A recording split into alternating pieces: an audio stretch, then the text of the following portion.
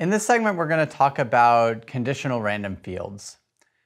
This is going to be a model alternative to hidden Markov models that is still going to allow us to incorporate sequential structure, but is now going to allow us to do it in the context of a discriminative model. But first, let's talk about named entity recognition, which we're going to use as our motivating example here. So named entity recognition is roughly the following problem. If we have a sentence like Barack Obama will travel to Hangzhou today for the G20 meeting, we want to identify that there are some chunks of essentially sequences of words in this sentence that correspond to real-world entities. And we want to label those entities with what type they are. For example, Barack Obama is a person, Hangzhou is a location, and the G20 is an organization. The way we're going to do this is we're going to treat it as a tagging problem. So we can do this by encoding these chunks in with what's called a BIO tag set. And BIO stands for begin, inside, and outside. And so the way this works is the first word in a chunk will always get the B tag with the associated type. That's what B-per means. And then I-per indicates that this chunk continues. Now, if we had B-per, what that would be saying is that Barack and Obama are two separate person chunks that just happen to be next to each other. So we can encode basically chunks that are next to each other or long chunks by continuing with I's. And then we have block and borg, and then O just means not in any chunk. So this is a sequence of tags, so we could just throw an HMM at this problem, and we've already developed all the machinery to do that. But it might not work so well here. And the reasons are twofold. The first is that there's going to be a lot of O's. So HMMs are these models that kind of get dependence between adjacent words based on the tag set, right? Each word is conditionally independent of all the others given its tag. And when you have O's, we're not moving information around and the words aren't kind of influencing each other to the extent that they are when we have all these fine-grained part-of-speech tags like present tense verb. And the second problem is that the way we defined our HMMs was using these multinomial distributions over transitions and emissions. We just basically said, okay, what's the probability of this word given this tag?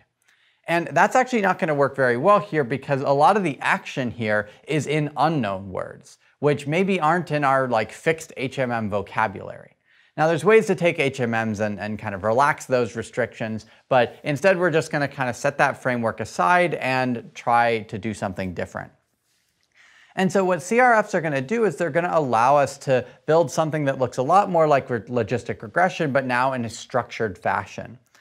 And so when we think about predicting this B-per tag, for example, we are going to be able to use features that say things like the current word is Barack, the next word is Obama. The current word starts with a capital letter. You can imagine that that's a very useful tag or feature in English for determining whether something is part of a named entity. Its position in the sentence is it's at the start of a sentence, right? And then we can look at things like the kind of label and the next label. So this is going to let us specify a much more flexible set of features that's going to allow us to handle this problem. All right, let's talk about now the basics of CRFs and how those are going to allow us to get there. So these are a very flexible model that in general has the following form. P of y given x, so now this is a discriminative model, so it conditions on x, equals 1 over z times a product over the exponential of a bunch of so-called potential functions phi k of x comma y. And these phi k's are any real valued scoring functions of their arguments. There's kind of no restrictions on them as long as they return some real numbers. And then this z is a normalizer, and we're going to come back to that in a little bit. So these potentials are responsible for looking at x and y, and each one is going to assign a score to the configuration of those variables. And typically they're going to look at just a subset of the variables in x and y. We are going to specifically think about the case of linear feature-based potentials. And so when I talk about when I talk about using linear features, this is going to kind of call back to the ideas from linear classification. We are going to think about having a set of features, fk, that get extracted based on x and y. So this is going to be something like a kind of vector of indicators. And then we have our weight vector w. And so in this form, we can rewrite the CRF in the following form. And this is a special case of the more general model. And the cool thing about this is, okay, setting the z aside, if we just focus on this kind of this term inside the exponential, this doesn't look so different from how we were dealing with multi-class logistic regression.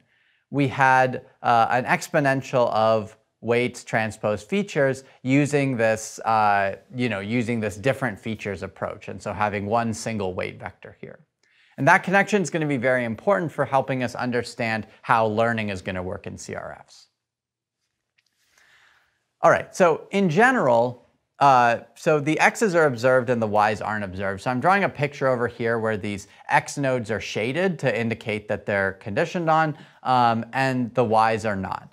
And then we have these different phi's here that correspond to the different features. So basically each square represents what we call one of these potentials, and phi k corresponds to a set of features fk and touches the set of nodes that it depends on. So the problem is that in general, CRF inference is intractable. So what we need to do in order to actually make this thing a probability distribution is to compute z, which requires summing over all possible sequences y. And the reason is that we haven't placed too many constraints on what's happening inside this exponential over here. We have no clever tricks for figuring out how to make this thing normalize into a probability distribution besides just summing everything up. And in general, when we can't exploit any structure about the computation, we're kind of in trouble. And even computing the best, the kind of most likely configuration of variables, again, this requires taking an argmax over all possible settings of the y's, and this is also intractable. So these are going to be exponential time operations in general, and that's not going to work very well. And so this is going to lead us to specialize the CRF to something that looks a little bit more amenable for the NER task. And the way we're going to do that is by using a special form called a sequential CRF. There's a few different ways and kind of a few different notations you can use to define this. Right here, I'm giving one that's going to be most immediately useful for NER and also part of speech tagging, and is generally going to be flexible enough to handle most problems. So what we have here is we have two types of potentials. So we have first a product from I equals 2 to n of potentials that are looking at adjacent pairs of y's. So now our y's are in the sequence here because we're doing sequence labeling. And second, we have a product over some potentials that look at only a single yi, but then also the index I and the raw sentence x. So these factors we're going to call transition potentials and emission potentials. And just as a point of notation, in this factor graph here, we've omitted x from it. Technically, there's no sort of additional computational cost or sort of theoretical cost to having every potential be able to look at all of x, because x is conditioned on. This is the big difference between CRFs and HMMs. So we've got this thing here that's a little bit funky, but if you kind of blur your eyes, it looks pretty similar to the pictures that we were drawing for HMMs.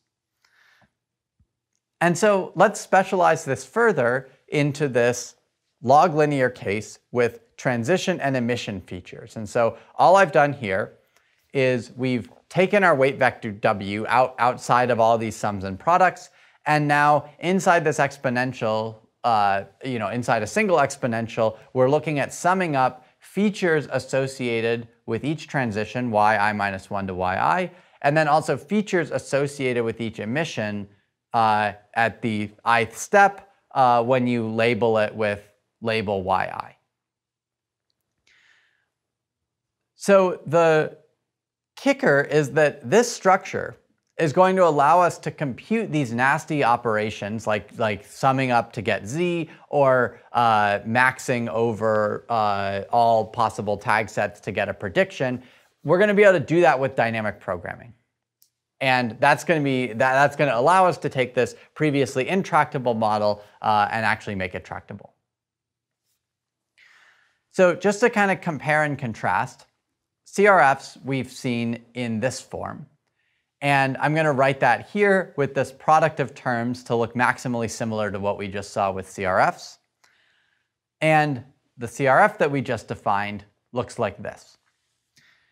And so both of these models are expressible in this relatively similar factor graph notation. HMMs look like Bayes nets, and CRFs, again, are drawing on this idea of factor graphs or Markov random fields, conditional random fields, sort of undirected graphical models.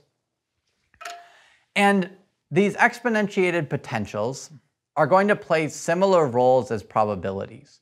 So, setting aside the issue of normalization, we see that there's a kind of one-to-one correspondence between the exponentiated transitions and the transition probabilities in HMMs, and then exponentiated emissions and the emission probabilities in HMMs. So the idea here is that in HMMs, the emissions were only able to consider one word at a time when we were thinking about features.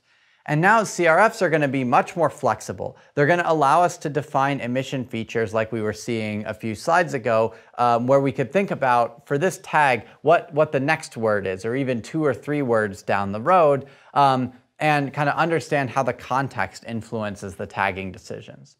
And this is because we're no longer using a generative model. And so the kind of analogy I want to draw is that naive Bayes is to logistic regression as HMMs are to CRFs. The distinction here is between locally and globally normalized models. So at for HMMs, each decision in the model is a probability distribution that normalizes, and CRFs don't have that property. We have to compute this z to make it normalize. And this is also tied up with the distinction between generative and discriminative models. So CRFs are discriminative. They model P of y given x, and HMMs model the joint distribution P of x comma y.